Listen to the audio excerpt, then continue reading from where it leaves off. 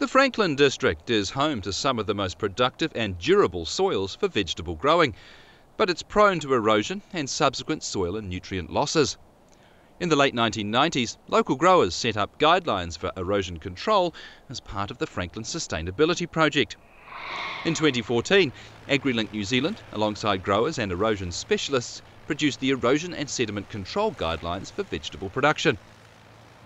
We have a project called Don't Muddy the Waters, and that project is all about quantifying how much erosion is happening on properties and then how much can you capture in sediment control devices.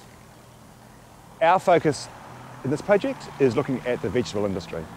Cultivated land obviously has erosion issues, and so then how do you minimise erosion on a cultivated vegetable property? What's nice about this project is it builds on a massive amount of work that's been done previously. So back in the early 90s, there was a really large storm event that occurred in Pukekohe, and that really galvanised everybody to get involved in a project that looked at a whole range of sustainability issues. One of those key issues was erosion and sediment control, amongst irrigation management, plant health, but erosion was what that project lived and died on.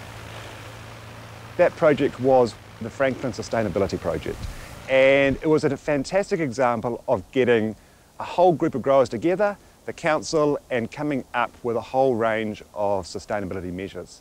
The nice thing about that was you have everybody coming together rather than splitting off and doing whatever they thought was the best solution. People need to have the numbers and the details, and that's what this most recent project is all about. How do you quantify what's happening in the measures that the growers have put up? Ultimately, you need to have sediment control. Our issue with sediment control is there's two key elements. First of all, there's bed load, which is the really heavy stuff that drops out quite quickly. The second element is suspended sediment, and it's the suspended sediment that gets into the waterways that causes a whole lot of issues downstream. This project has had a number of trials that have run.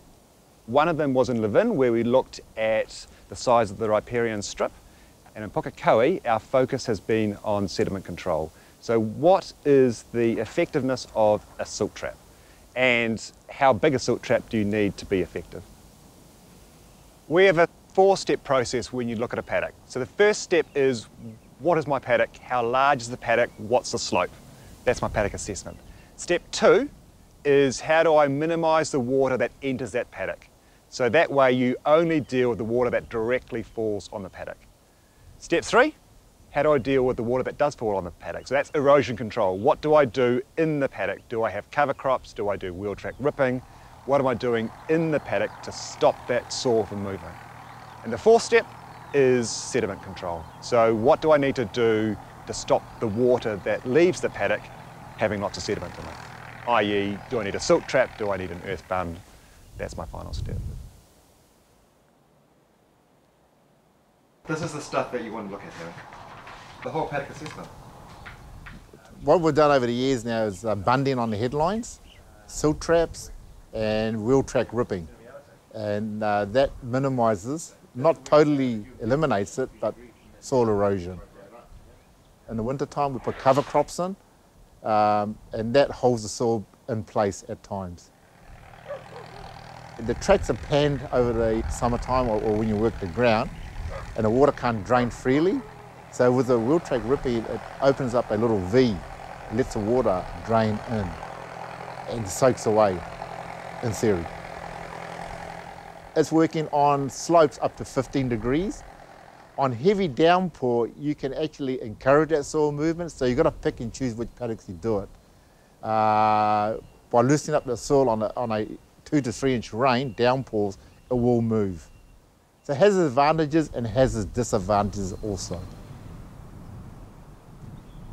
What we have here is a forebay, and the forebay is before it goes into the main silt trap.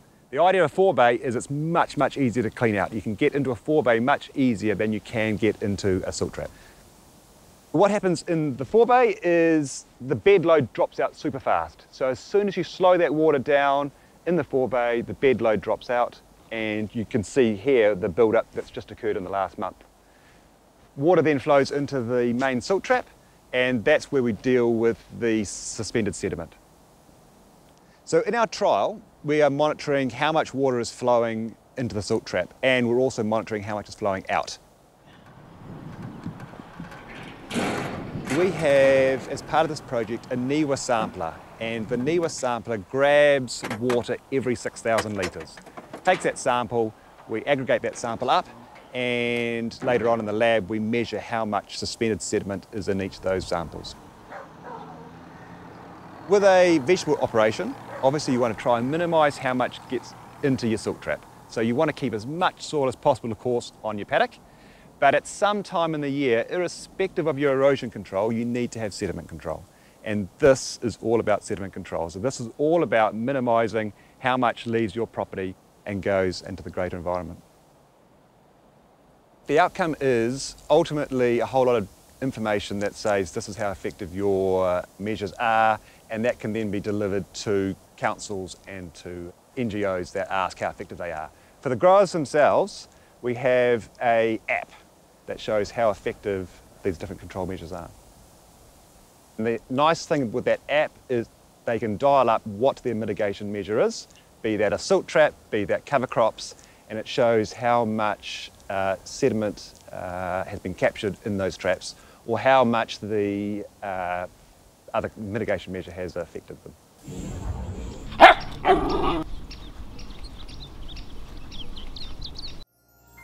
This program was made with funding from New Zealand On Air.